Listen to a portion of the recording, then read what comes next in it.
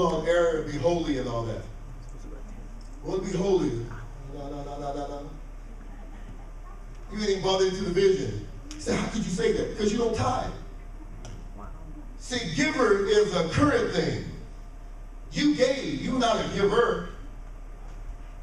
And you think you did God a favor. You were just doing what you were supposed to do. So if you're not tithing, you're not doing what you're supposed to do. So how could you walk around and be spiritual? It's literal and spiritual that God told me your church is confused. Literally, you're supposed to do it. And the result of that is a release of spirituality that God gives us. So a lot of us are gifts. That's why the gifts ain't flowing in the church. The gifts ain't flowing because the gifts you're supposed to give to God through your tithe and your offering aren't flowing.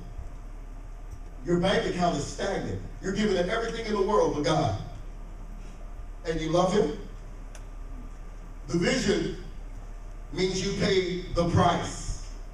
There is a price to pay that we all have to pay. It separates the men from the boys.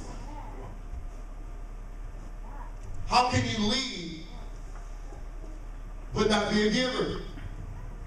How could you lead your household? Maybe your household is going, it seems like all hell is breaking loose because you don't understand. In Malachi, he said, you have opportunities to give. He said, I will open up the windows of heaven and I will rebuke the devourer. The reason your house is falling apart is because you don't give. You miss your opportunities to give. You say, well, I showed up for church. That ain't nothing. We just gave you a chair.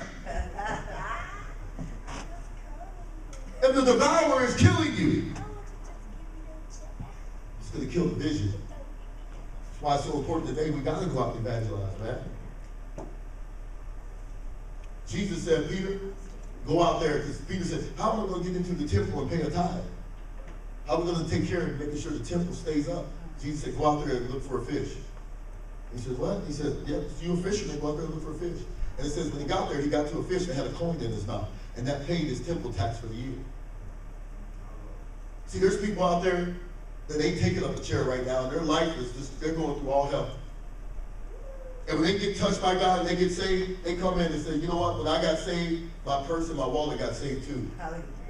So many of us get baptized. I want to be baptized in the Holy Ghost. Pastor, we're going to take us to the river and dip us. Well, as soon as you leave your wallet in your pocket and your purse with you when you go, because we get baptized like this. Woo, Lord, touch me. And then you put your wallet back in. Everything got baptized except you and your money. See, you can serve either money or you can serve God. He said there's a spirit of mammon. Now, there's many great givers in here. There's, I don't want to mention his name because I don't want to embarrass him. There's a man that shows up. He's done a lot. He's done work that have beautified our church. But one thing I noticed about him, and my wife noticed, he is a consistent giver.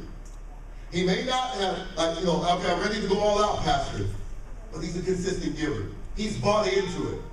He's bought into it. We do got people in here that are consistent givers and they bought into it. But I'm trying to reach the ones that have not bought into it. The ones that say, you know what, I have a thought and now I think I caught, but I haven't bought.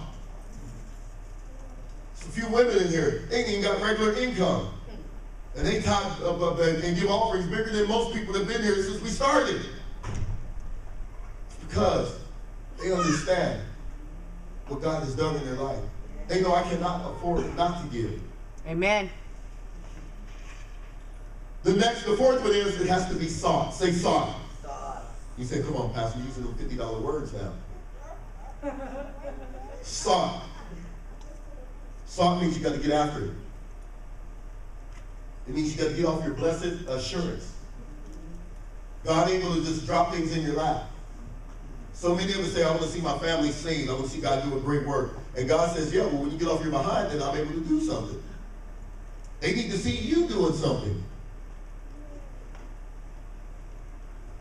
When you seek something or when something's sought, you don't procrastinate. You know one of the biggest devils that we face besides pride is the demon of procrastination. So we don't want any procrastination or hesitation. And matter of fact, I'm not always going to give you an explanation. We get so offended so quick because we're not focused. We let the world around us determine how we respond. Some of us don't even respect God's authority, and that's a whole other message, man. It has to be sought. It has to be a thought that is caught, that is bought, and then it's sought. I have all kinds of people that say they went to acquire a fire. And some of those people I saw on Facebook talking about last night, they was at a party. I was excited to go to a party, and they're not here today. See, Facebook tell on you. They went to acquire the fire. But what happened, they should have desired the fire. See, acquire the fire deals with the head. I understand why they're on fire. Desire deals with the heart. A lot of people are in hell because they had good intentions, the head. A lot of us, God has given us great favor and grace because of our desire, the heart. People miss heaven by 18 inches, which is the distance between their head and their heart. So don't acquire the fire, desire the fire. Because if you just want to acquire the fire without desiring the fire, you'll just sit around and watch everybody else and admire the fire. So I'm not moved by people that because they go to events, yet their life eventually still falls apart.